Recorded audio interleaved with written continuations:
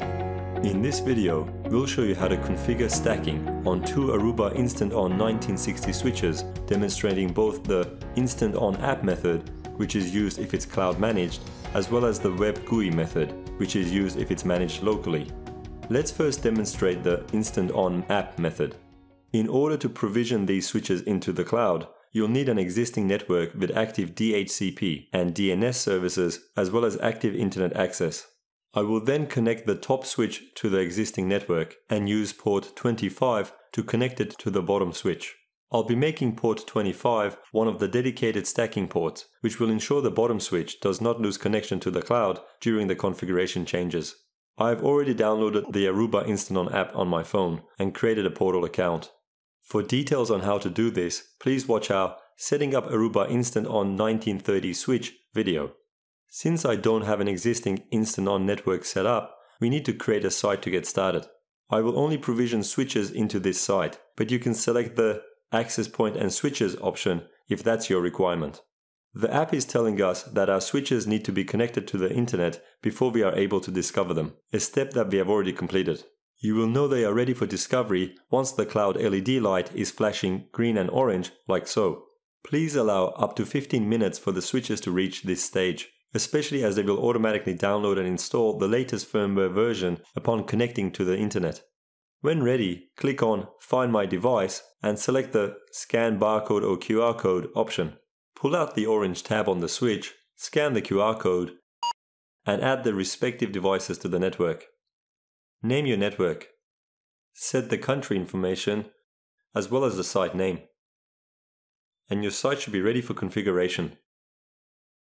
Click on the Devices tile and you'll see both of your switches online. I'm going to rename the switches by clicking onto the switch name and changing the name from the switch serial number to a more meaningful descriptor, being their physical position, top or bottom. I'm then going to select my top switch, tap onto the Options menu in the top right corner and select Create Stack. I'll add the bottom switch to the stack when prompted. And also name the stack. You can see that we are now managing both switches through a single stack entity. It is highly recommended to use the built-in 10 gig ports as our stacking links, as well as to use at least 2 ports for stacking. In this example, I'll configure the 10 gig base T ports 25 and 26 for stacking. To do so, we'll need to configure link aggregation first. Click on the switch stack, scroll down to the ports section of the config, tap on the aggregation tab, tap on Add Link Aggregation, tap on ports 25 and 26, change mode to LACP, tap on Done, and repeat the process with the top switch. We now physically connect the switches together using ports 25 and 26. I'll tap on the Status tab and scroll to the right hand side to monitor the status of stacking ports. And there you have it. The switches are now stacked using both ports 25 and 26.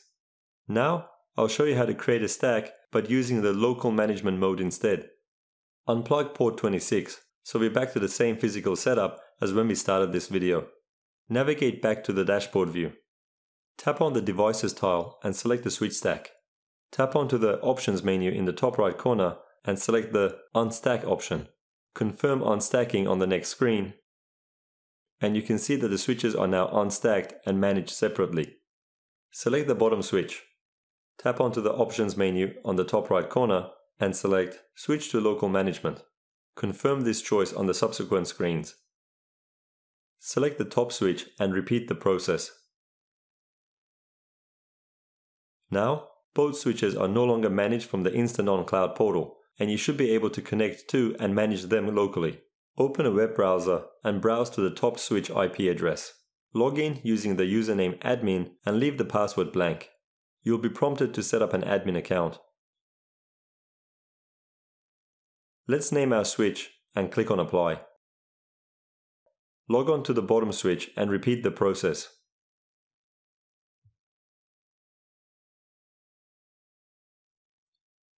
Let's go back to our top switch so we can configure stacking. Expand the Setup Network menu and select Stacking Configuration. I want to ensure my top switch is the first stack member, so my ports will be numbered accordingly. In order to configure stacking ports, we need to select the switch and click on the edit icon, and then select and add the ports we'll use for stacking. In this example, I'll use ports 25 to 28. Apply and save. Do the same thing for the bottom switch, but make it member 2. And configure stacking ports 25 to 28. Apply and save. We need to reboot both switches in order for stacking to take effect. On the bottom switch, expand the maintenance menu and select the reset option. Click on the reboot button in the lower right corner. Log on to the top switch and repeat the same process. Log back onto the top switch after the reboot process has completed. You can now see that the stack has been formed and that you can manage both switches from a single login. I'll now physically connect ports 26 to 28 and refresh the view to see the changes. The last thing we're going to configure is a link aggregation uplink to our upstream switch, using port 24 on both the top switch and the bottom switch. We're already physically connected to the upstream switch using port 24 on the top switch. I've already configured the link aggregation on 2 uplink ports on the upstream switch. To complete the config on our switch stack, expand the switching menu and select Trunk Configuration. Select Trunk 2 and click on the Edit button. Name our link aggregation interface. Select and add port 24 on both the top switch and the bottom switch to the group. Make sure you change the trunk type to LACP to match our upstream switch config, and click on Apply. You can now connect port 24 on your bottom switch to the corresponding interface on your upstream switch. Refresh the page, and you'll see that link aggregation has been configured and is active. And there you have it. Thank you for watching, and please like and subscribe.